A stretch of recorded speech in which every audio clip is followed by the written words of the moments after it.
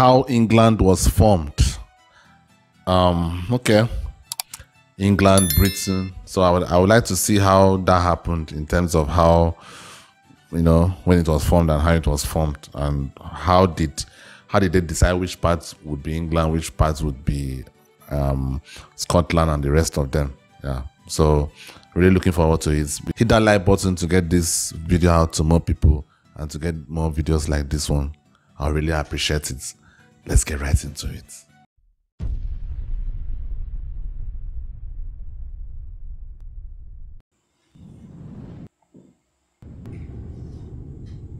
The existence of England is one that is often taken for granted and looked at far too scarcely. This may be due to the overshadowing history of the development of Great Britain and the United Kingdom. But nonetheless, in order for these unions to be formed, England had to already exist. Okay. It actually has since 927 AD. Wow. So how was England created? Who claimed the land before the English, and how did it become the nation that we know today? England has such a rich history, man. As the Roman Empire began to fade from the British Isles, the area of modern-day England started to see a wave of migration from Anglo-Saxon Germanic tribes. According to some historians, after the Romans left, the native Britons came under attack from the nearby Picts and Scots, and subsequently welcomed some of these Anglo-Saxons in hopes that they would push out the other invaders.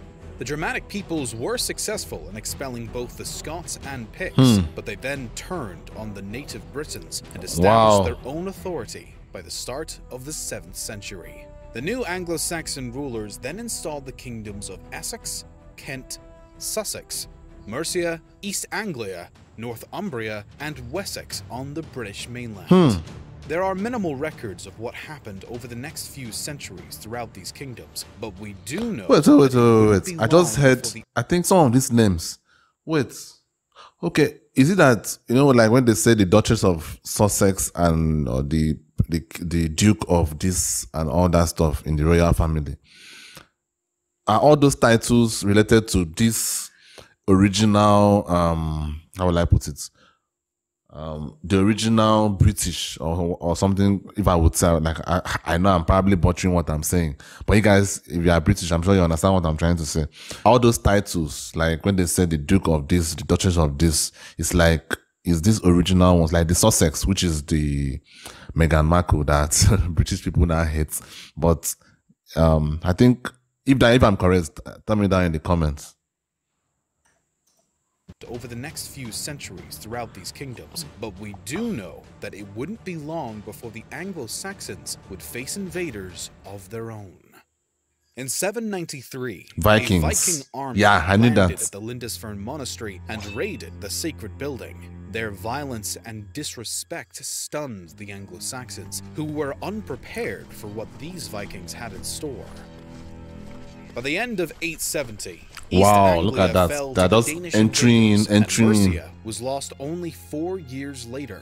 As the Vikings seized Northumbria next in 875, Wessex was the only remaining major kingdom under Anglo-Saxon authority. The Vikings were they were savage, man. Ethelred died. His younger brother Alfred was left to protect his kingdom's independence. At first, he did so by paying off the Viking aggressors until he was eventually prepared to lead an army against them. This culminated in the Battle of Edington, which left the Danes utterly routed and ended their attempts to capture Wessex. A power vacuum in Mercia around the same time resulted in King Alfred also gaining control of the kingdom, and instead of establishing a new monarch, he placed an alderman in charge. This nobleman would answer to King Alfred himself and kept the King of Wessex as the ultimate authority throughout both regions, although a part of Mercia would be ceded to the Vikings. After the death of the King of Wessex and the contemporary leader of Mercia in 911, Edward the Elder and Ethelfled each became their respective successors. Together, these new rulers began to increase the pressure that had already been put on the neighboring Danelaw. In 917, Ethelfled expanded her lands to the north, and Edward was able to incorporate all of East Anglia into his kingdom. As Ethelfled pushed forward with the expansion, she managed to extend Mercian territory all the way up to York, where the locals decided it would be best to simply pledge loyalty to her as opposed to fighting. Although Ethelfled shortly died, her daughter, Elfwin, was supposed to take her place and continue on the current course. Unexpectedly, though, the Mercian people quickly ousted their new leader and accidentally created the perfect opportunity for King Edward from Wessex to seize all of Mercia not long after. Wow. In 918, the Anglo-Saxons continued farther into Danelaw territory and slowly gained more and more land for themselves. By the time of Edward's death in 924, the newly acquired neighbors of the Anglo-Saxons had all pledged allegiance to the king. This put the Anglo-Saxons in a confident position as Edward's son, Aethelstan, took over the kingdom. Around this time, Etheltan's sister would marry the local Viking ruler Sihtric, who still controlled Northumbria. Aethelstan marched on and was finally able to bring the kingdom of York under his crown as his sister's husband passed away. This left Northumbria up for grabs, and the king swiftly consolidated it as part of his kingdom. This is generally the time it's so interesting, historians view the Kingdom of England as having been created. But the situation was not exactly so simple. Aethelstan was not done trying to expand his kingdom however he could, and although he did term himself the King of the English at this point, it was still not quite what we know as England today. Aethelstan decided to give an invasion of Scotland a chance to see if he could reach his authority even further. The Kingdom of Scotland, or as it was known at the time, Alba, was at a disadvantage against the English, and therefore appealed to the other remaining sovereign states for assistance. This prompted an alliance between Constantine II, King of Alba, Olaf Guthfrithson, King of Dublin, and Owain, King of Strathclyde. With King Olaf at the helm, the alliance faced the English at the spectacular Battle of Brunanburh. Though it is unknown exactly where this battle took place, it is certain that the alliance was severely crushed by the English invaders. Wow. The casualties on both sides was disastrously high, but Aethelstan and the English were without a doubt the victors. It's believed by many that this clash may have truly solidified the unity of England and stirred up a new sense of nationalism and pride amongst the English people. Nonetheless, it didn't result in the incorporation of Alba nor Strathclyde into the Kingdom of England, as both stayed independent. England, on the other hand, would have to prove its ability to do so. The Vikings, though temporarily defeated, would return to the young kingdom at the end of the 10th century. After Ethelstan's death in 939, the previously defeated King of Dublin, who was a Viking ruler, took immediate advantage of England's temporary instability. While King Ethelstan's brother Edmund took over the English realm, King Olaf swooped in to reconquer some of the lands that had once been in Viking hands. York was quickly captured, and a large chunk of what— guys, I'm enjoying this so much. I'm so enjoying this. My mind is just into this, and the way this guy is narrating it is so incredible, man. I'm so into this. Wow. Damn. England is so interesting. England, the history, man, it's so interesting. No wonder the English are so proud of their country, because with all this history, it cannot allow this history to be wiped away. Like you can't allow it to be forgotten, and that is why they take the royal family very, very seriously. Like, because the royal family is like the one thing that is still keeping the modern English people to relate with this glorious past that they had. Man, this is so interesting to watch, man. Used to be Northumbria and Mercia was also taken, as he strong-armed the English into accepting this annexation.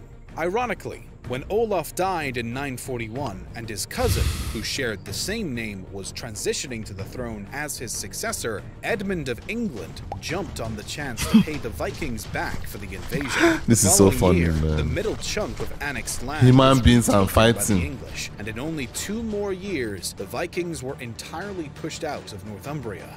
This essentially reunited England, since the territory was now all under Edmund's control. As ambitious as his ancestors, Edmund next invaded Strathclyde, but only took some of its southern territories by the end of the incursion. The rest was given to King Malcolm I of Scotland, as opposed to joining England. It once again appeared as though the Kingdom of England had established some stability. Something else is coming, right? This was once more short-lived. Edmund was mysteriously murdered in 946, which left his younger brother, Edred, as King of England. The next year, Eric Blades from Norway attacked and seized the recently incorporated Northumbria, which prompted almost a decade of conflicts over who, throughout the Isles, would lead Northumbria. That is crazy, Eventually, man. The English king was able to once again and permanently reclaim the territory on behalf of England. His death soon ended his reign after this victory, and his young nephew Edwig temporarily succeeded him, but was quickly deposed in favor of his brother Edgar. However, this was only a partial deposition, which meant that Edwig would still hold a small section of the kingdom as a co-ruler. When Edwig died only 2 years after this decision, Edgar simply took over the whole of England. Under the reign of King Edgar, known as Edgar the Peaceful, the true foundations of the English kingdom could finally be established. Many reforms were passed, and a vast number of the systems and laws that had existed in the Danelaw were actually upheld in hopes of avoiding any displeasure from the Danish portion of the population. Peace, unity, and order were the pillars of Edgar's nearly 2-decade-long reign, and his work helps to fully solidify the unity of the young Kingdom of England. The ultimate foundation of England was a long and shaky process. From the initial immigration of the Anglo-Saxons into the region to the establishment of their first kingdoms, extending into the invasion and rule of the Vikings, it wasn't until the Anglo-Saxons began to seize territory from the Danelaw that an inkling of modern-day England could be seen. After a series of conquering, being conquered, reconquering, and so on, the Anglo-Saxons eventually united the existing kingdoms throughout England. From there, it was merely a matter of establishing solid borders, maintaining their captured territory in order to keep their kingdom physically solid, and eventually, under the rule of Edgar the Peaceful, building the foundational laws and structures of what we know now as the Kingdom or Nation of England. Wow. I mean, I was so into this one, man. I was so into this one. Wow, man. Guys, England has such an interesting history. I was just, maybe the video is actually making it sound more epic than it is. I don't know. But the way this guy narrated this thing was so incredible. I was like, just trying to follow every detail. That was interesting, guys. So that means the English people are Anglo-Saxons. Maybe if I ever meet an Englishman, I'll call him an Anglo-Saxon. I hope that is not a derogatory word to use against the English. So maybe if I ever see an Englishman, I'll probably use it and see his reaction.